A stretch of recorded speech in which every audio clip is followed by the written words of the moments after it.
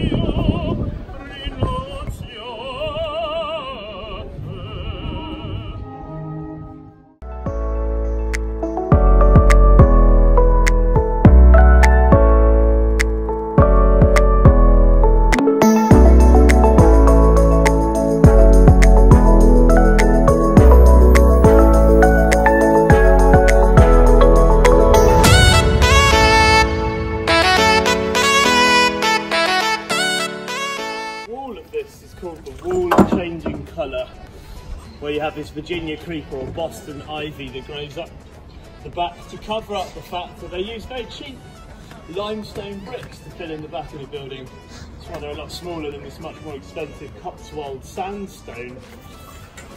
The Queen and the King of England have been coming here for years to have dinner. So they covered up the back of the building so that the monarch would never see those cheap bricks. And it goes through about 5 different colours during its lifetime. That's one finishes the year in a blazing red.